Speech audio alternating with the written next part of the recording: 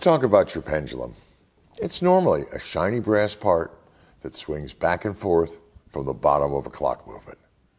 On battery-operated quartz movements, they have nothing to do with the timekeeping. They just look good. Pendulums for quartz movements normally have two basic parts. The first is a straight metal rod that hangs from the movement, and the second is a round bob or disc that's at the bottom of the pendulum.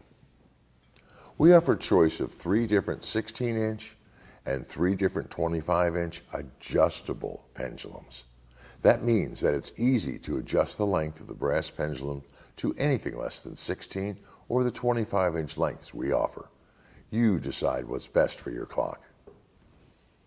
On our pendulum rods, there are even scored break points about every inch on the back of the pendulum rod. This is for folks who don't have tools other than their hands.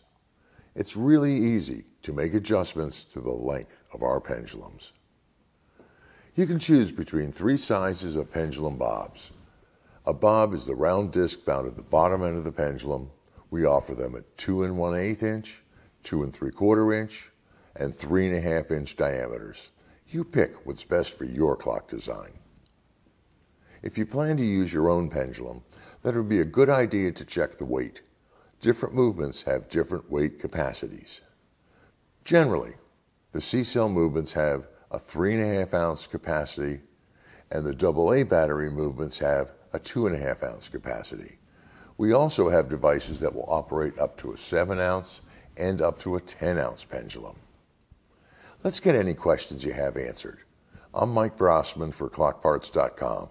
If you have questions, please give us a call at 888-827-2387 or go to the Contact Us section of the website. Send us an email.